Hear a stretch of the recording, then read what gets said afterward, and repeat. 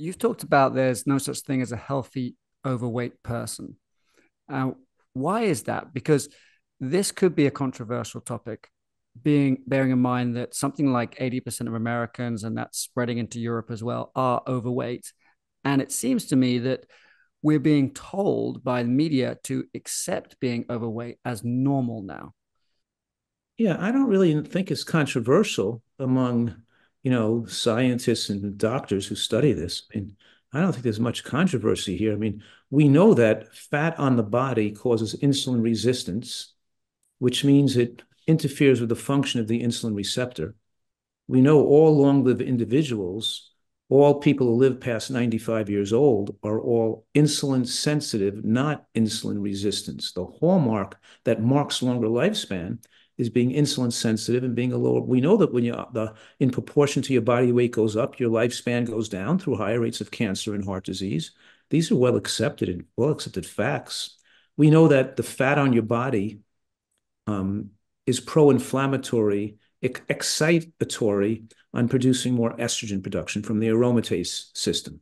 So the aromatase enzyme is activated by the inflammation coming off the fat supply because the fat supply doesn't get a great, the fat cells don't get a great blood supply. They're not well perfused with blood vessels.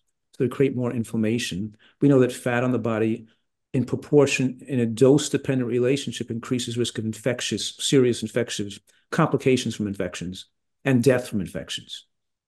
And we know that fat on the body also, um, promotes angiogenesis. Let me say this again: that when we eat excess calories and when we eat higher glycemic carbohydrates and we eat also excess protein, we promote these two hormones, insulin and IGF-1, insulin-like growth factor 1.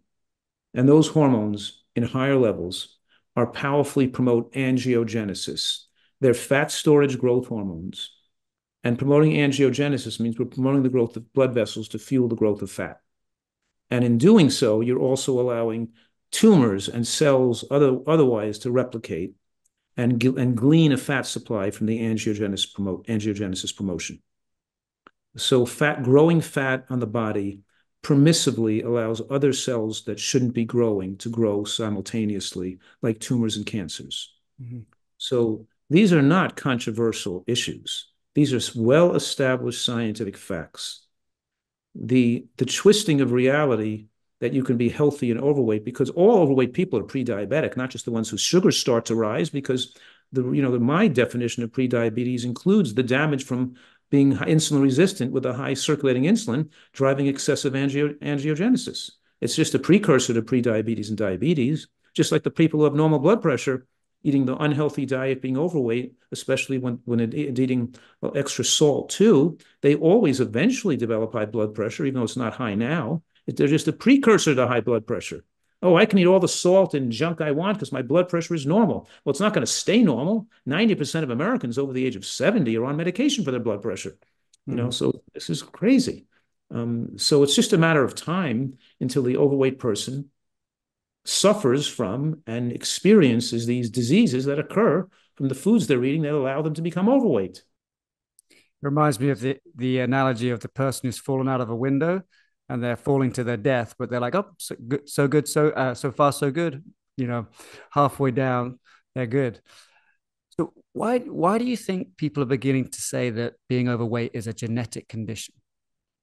Well, everything's genetic to a degree, to a small degree, but obviously there were no overweight gazelles and antelopes, zebras, chipmunks, deer. There's no overweight early humans even, you know. And by the way, if we look at the incidence of breast cancer and prostate cancer in human history, it never hardly occurred. Even the first cancers that occurred in any significant number were testicular and scrotal cancer in the 14th century in men who worked as chimney sweeps and inhaling smoke. We never Mm. even saw breast cancer and prostate cancer because people couldn't get enough, fatty, oily, greasy, sugary food back then. This unhealthy food wasn't so available. So, it's not predominantly genetic if it's something new, completely unique in human history. But like everything else, we inherit certain tendencies and habits from our parents, and we inherit a tendency towards certain diseases like obesity when you do the wrong thing.